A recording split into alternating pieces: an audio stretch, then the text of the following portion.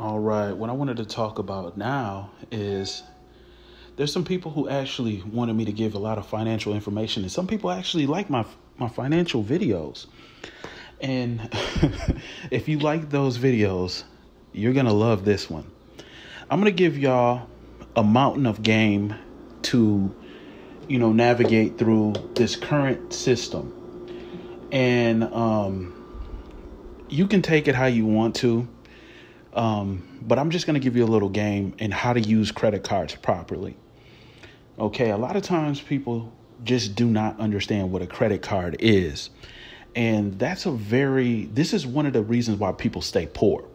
Now, this is why people are going to get kicked out of their fucking homes or their homes or their apartments because they can't use common sense. There's nobody in America who has any semblance of a credit score that should be homeless or broke. Let me explain that to you. So let me explain the simplistics of a credit card. So you have to understand, what credit is. Then you have to understand what debit is. Okay? Debit is an immediate, debit is actually, let me actually sit down and look up the legal definition of debit so you can understand it, because I only look up things in legal definition. I don't give a damn about what Webster's dictionary tells me. But I want to make sure I give you the proper understanding of debit. Okay.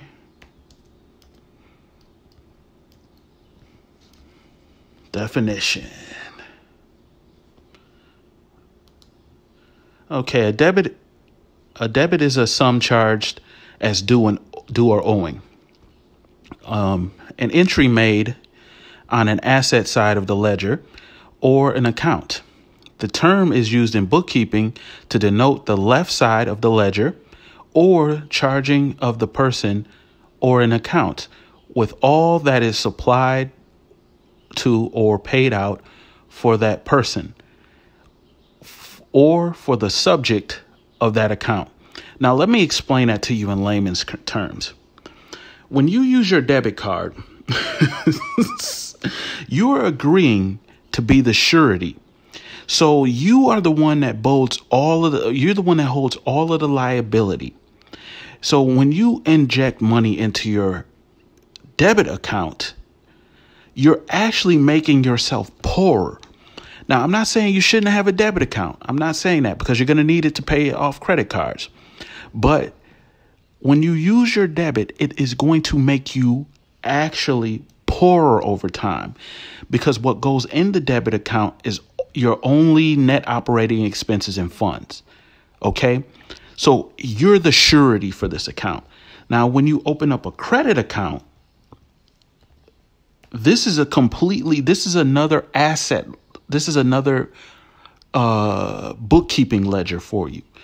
So what happens is, let me explain this. I'm trying to explain this in the most layman terms possible. If you don't understand bookkeeping and accounting, this shit is going to go over your head so goddamn far that it's going to seem like I'm speaking gibberish. But when you have a debit card, what goes in, what comes out? If you don't know how to manage your debit card and write off every single thing that comes out of that and, receive your tax credits for that, you're going to be fucked in the game. But when you do credit, you're creating another set of books that you use for your advantage. Now let's explain credit. Okay, so there's a multiple definitions of credit.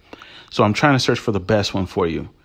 A claim for a particular sum of money, the ability of an individual or a company to borrow or procure goods on time as a result of the positive opinion by the particular lender concerning such borrower's solvency and reliability.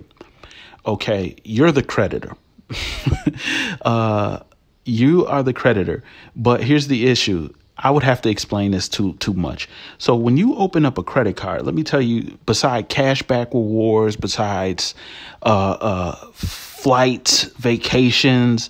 Credit cards have so much benefits. Now, let me explain something to you. Every transaction you do is a taxable transaction unless it's done in bailment. Please look up these phrases. I don't feel like dumbing this down anymore because I'm breaking it down to the lowest common denominator. I pay every single thing from rent to food on my credit card. And then what I do is I just pay it off through my debit card. So as soon as I do the transaction, I pay it off before the statement date. So then my credit looks good. So what you have to understand is there's a multitude of ways to use your credit as a weapon. Nobody should have an over 700 score and be broke. Not only mentioning that if you start your own business, like I already told people to start their own business. The only reason I told you to start your business is for the business credit. There's somebody named Corey P. Smith. He'll tell you that he has books and all this stuff. I never read any of his books because I already know this shit. But if you need to go follow a website, he'll explain that to you. Credit is like you can create the more taxable transactions you create, the more money you can make. Okay, so when I pay my credit card, now my credit card company has the liability of whatever I paid them with interest, right? If interest hits, they owe that to me. Not only does the merchant owe the money they receive, but the actual credit card company. That means it's a way for you to duplicate yourself and the money you receive. I don't even know how to explain this in a format to make everybody understand this. You should never be paying for anything with your debit card. You should never. This is what kept me broke. Saving money is what kept me broke. Till I understood, hold up. Saving money is stupid. Now, taking your money that you save and investing it and making it make more money for you, that is smart. And there's nothing wrong with sitting on money, just to be, to kind of be, wait for something. But I'm telling you, once you start understanding how to pimp the credit card game, you going through the moon. You have to understand accounting, bookkeeping, assets, liabilities. Anything you spend money on, right? Whether it's rent, whether it's the electric bill, you need to be keeping a statement of accounting, and you need to write all of this shit off.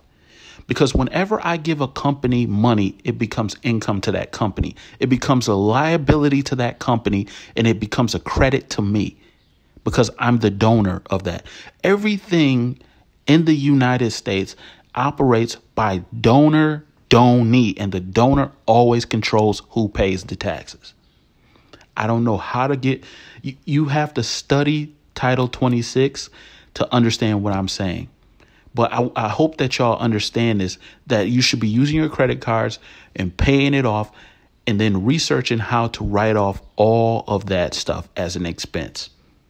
I'm out.